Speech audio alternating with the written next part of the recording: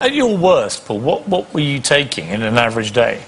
I would say I would probably have about 16 lines of coke in a day, which is a hell of a lot. And how much alcohol? I was on 4 bottles of whiskey a day. 4 bottles of whiskey? I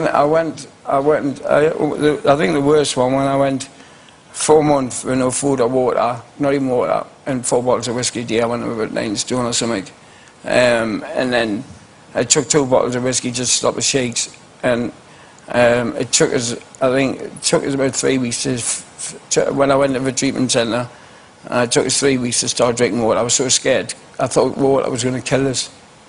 I mean, 4 bottles of whiskey a day for 3 months should kill most people. Yeah. Was your physical fitness the only reason you didn't die? No, I got weighed up. I went to the Princess Grace Hospital. And they weighed me up and put me on a heart monitor machine for 12 days. And they had a jug next to us, and there wasn't water in it either. I got hooch. I got my mate to bring some hooch, orange hooch. Even as you're wired up in hospital, you're getting alcohol? They put orange hooch in it.